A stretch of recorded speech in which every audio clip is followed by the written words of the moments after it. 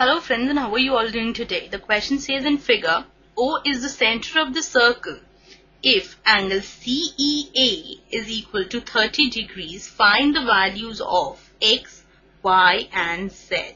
Now we are given the figure like this. We need to find out the value of X, that is in the figure here.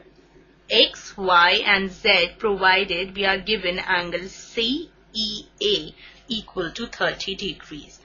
Now let us start with our solution. We are given that O is the center of the circle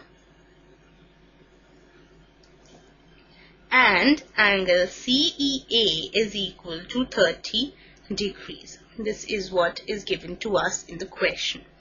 We need to find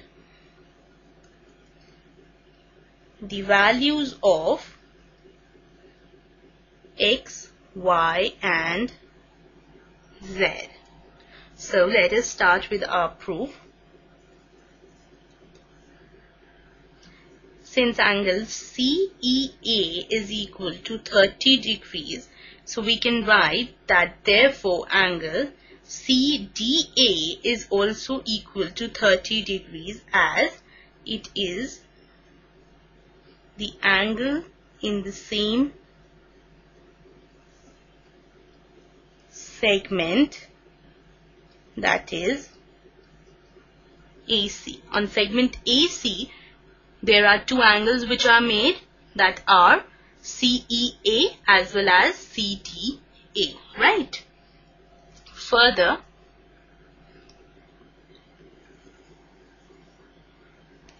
we are given that since O is the center of the circle, therefore we can say that angle Y is equal to twice angle CDA, because angle subtended by an arc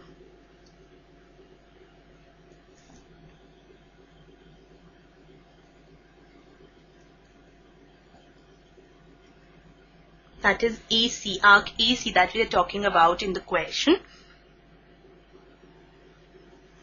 At the center, the angle which is subtended by arc AC is angle Y, is double the angle subtended by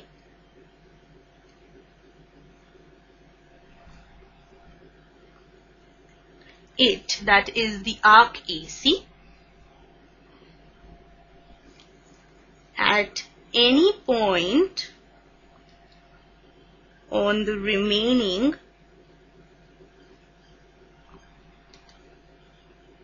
part of the circle. So as we can see that the angle which is made by this arc AC on the remaining part of the circle is angle CEA as well as angle CDA. So angle Y is double angle CDA, which is equal to CEA. So we have, therefore, we can say that angle Y is equal to angle CDA, which is found above as 30 degrees. So it is twice into 30 degrees, which is equal to 60 degrees. And lastly, we need to find out angle X2. We know that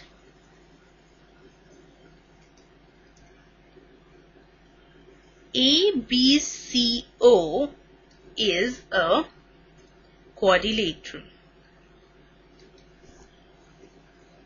that is forming over here. Therefore, we can say that angle X plus angle Y is equal to 180 degrees, because the sum of opposite angles of a quadrilateral is 180 degrees. We have the value of angle Y as 60 above. So we have angle X plus 60 degree equal to 180 degrees. Therefore, angle X is equal to 180 degrees minus 60 degrees, which implies the value of X is coming out to be 120 degrees. So, in the answer, we can write down that angle X, angle Y and angle Z are having angles as 120 degrees, 60 degrees and 30 degrees respectively. Right. So this completes the session. Hope you understood the whole concept well and the question too. Have a nice day ahead.